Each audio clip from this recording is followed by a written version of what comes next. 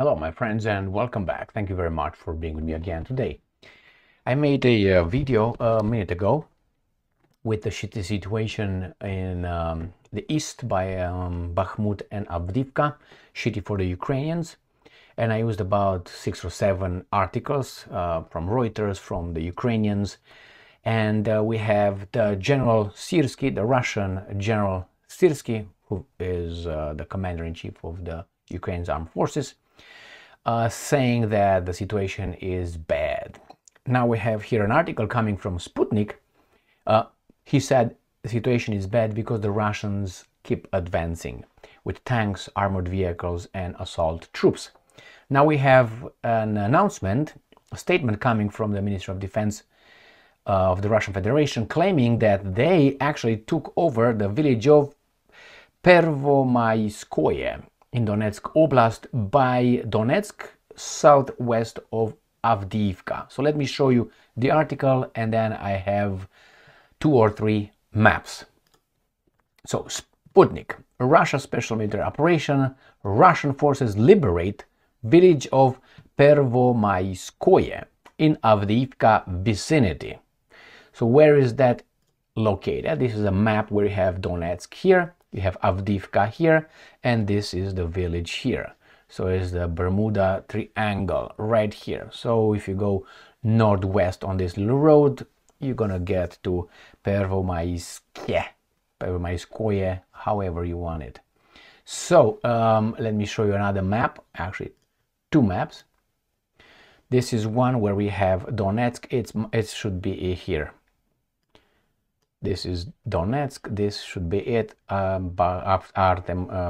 Avdiivka here. So this little triangle is this little triangle right here. And we have another map as well. Let me show you that one, where this is the village, and it says right here, the Russian Ministry of Defense claims Pervomaiskoye near Donetsk was captured by Russian troops 2 hours ago. So here it is. If you go down here, you're going to go to Donetsk, obviously. And then you got to Avdiivka in the north in here. So this is where Donetsk is here. This is Donetsk. Never like this map. Anyway, it's clearer. And you can zoom in. Donetsk here, this village liberated here, and Avdiivka here. Correct? Correct. Where are you? Avdiivka. All right, let's see what the Russians have to say. More details on this one. The Russian armed forces have liberated the village of Pervomaiskoye in the Donetsk People's Republic, DPR, in the Avdiivka area. The Russian Ministry of Defense reported today on Saturday, the 13th of August of April 2024. I'm in August already. And I'm quoting, near Avdiivka, units of Battle Group Center liberated the settlement of Pervomaiskoye in the Donetsk People's Republic through active and selfless actions, end quote, the ministry said. Now, let me show you some articles that I used for the previous video just to show you how desperate the situation is. Ukrainska Pravda, situation in Ukraine's east escalates significantly. Commander-in-Chief, the Russian Syrsky. Next one. New Voice of Ukraine, the same. In Russian intensifies offensive. Next one. Ukrinform, situation on East Front has escalated. Next, Reuters. Russian armored assault ramp up, pressure on Ukraine's east, Army Chief says, Syrsky. And then we have fighting continues in Bogdanivka on Bakhmut axis, the Ukrinform. And the last one, the New Voice of Ukraine, Bogdanivka village under Ukrainian control. Intense fighting persists. I suspect that's already lost. And Bogdanivka is in Bakhmut or Artemovsk here, Chasov Yar here. Bogdanivka is in the northeast of Chasov Yar. So I suspect that's already in the Russians' hands, but these guys refuse to admit it yet. So Bakhmut here, Chasov Yar here, and Avdiivka is in this area. So this is the Russians claim that they are over it, or at least they will be soon. Next, let's go to the initial article. Additionally, the ministry noted that 8 counterattacks by assault groups as well as 20 mechanized brigades of the armed forces of Ukraine were repelled in the areas of the settlements of Bam Bim Boom Bim Boom Boom in Donetsk.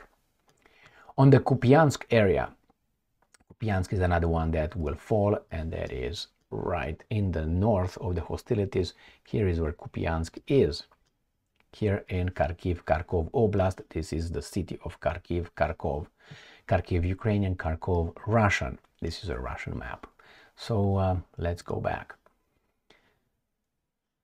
On the Kupiansk, the units of the battle group Zapad improved their position. They say, okay, we'll see how you improved it. In the Donetsk region, the one with Avdiivka and with Bakhmut, Russian forces took more advantageous positions, repelled 2 attacks by the Ukrainian armed forces, with Ukrainian losses in the past 24 hours amounting to over 500 servicemen and 1 tank. Okay, well, this is what the Russians are saying. The point here is this village, according to the Russians, was liberated. According to the Ukrainians, was occupied. Without the more infusion of fresh blood coming from, unfortunately, the population of Ukraine, and without more missiles and equipment, weapons coming from the sponsors of war, and with money in order to make things run around, and obviously loans and how do you call it? Loans and aid. That's how they call it. The Ukrainians are in deep doo-doo.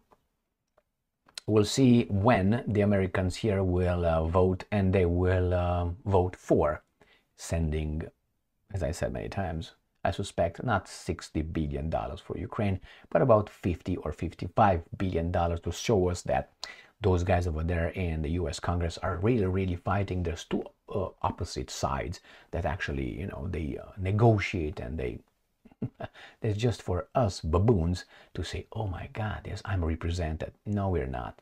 We are represented in name, but not in action. So if you have different assessments, let me know regarding the relationship between us and our elected officials.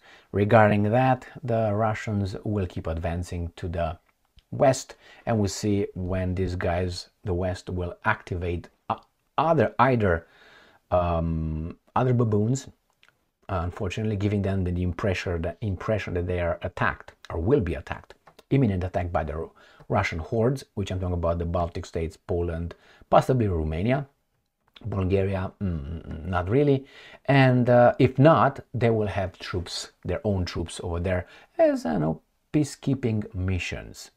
We'll see, and the Russians will them up. Stay strong, stay smart, look for the truth, and be just. Unfortunately, people die for interests.